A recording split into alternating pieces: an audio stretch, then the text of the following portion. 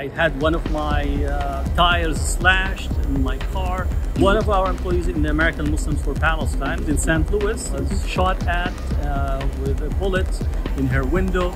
So it's almost a non-stop barrage of demonization, of hostilities, of death threats, of physical threats to some students, calling students as ISIS, Muslim students who look visibly Muslim, calling them ISIS, they are jihadists, calling for the death and destruction of all Palestinians, including yourself, calling myself as a terrorist sympathizer, calling the protests, the organizers, the rallies that were carried out on campus as a pro-Hamas rallies, that you are supporting the terrorism, calling on the university to fire myself as well as other faculty who are speaking out.